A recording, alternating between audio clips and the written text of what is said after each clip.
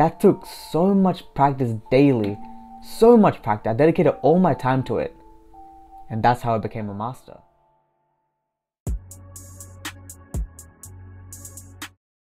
Everyone wants to be a master at many things in this world.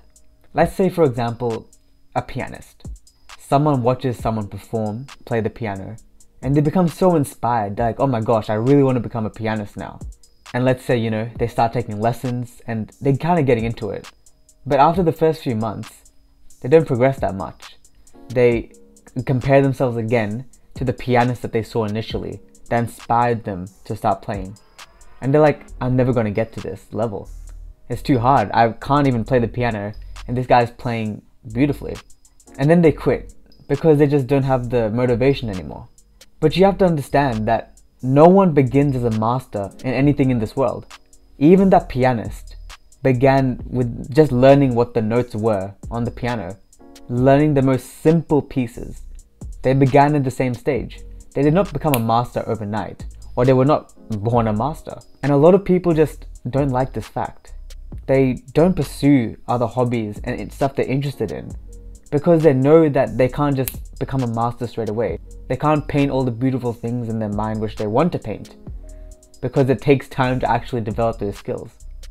For example, I was never a master when I started the Rubik's Cube. It took me such a long time to do it for the first time.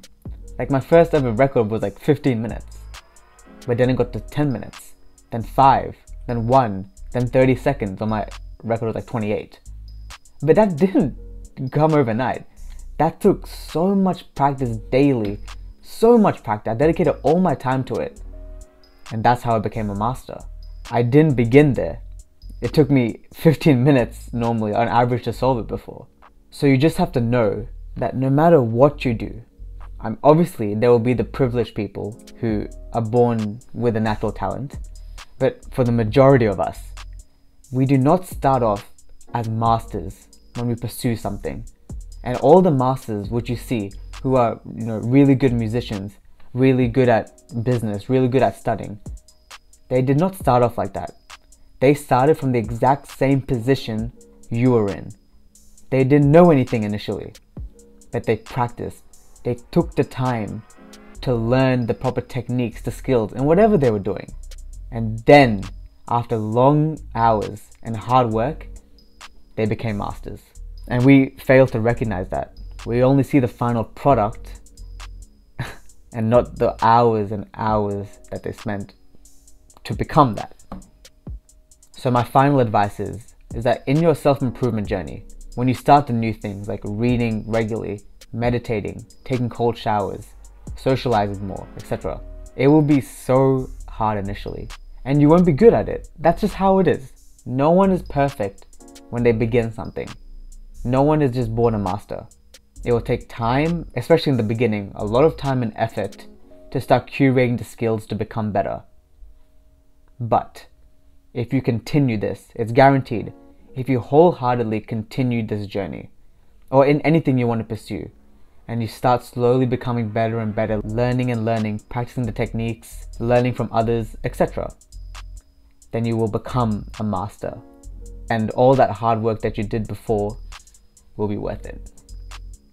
Thanks for watching this video, guys. I hope it was helpful. I know I repeated myself quite a bit, but I just want to install it in your minds that, my last time I'll say this, that no one is born a master. In anything, no one is born a master. They all started at the same position that you were, that you are. Or if you want to pursue something, let's say painting. No one started as a master in painting. They started with the complete basics and they brought themselves up there. So whatever you want to pursue, go for it.